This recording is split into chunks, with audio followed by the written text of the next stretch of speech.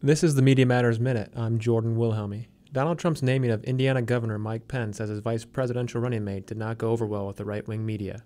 Editor-in-chief of the Daily Wire, Ben Shapiro, called it a, quote, Nothingburger.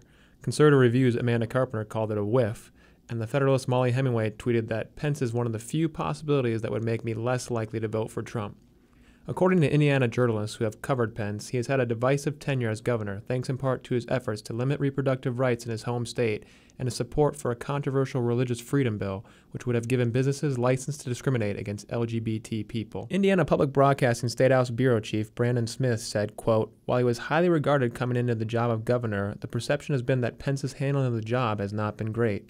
Smith added that Pence's current polling struggles in the Indiana governor's race, in such a Republican state as Indiana, says that the perception of him as governor has not been favorable.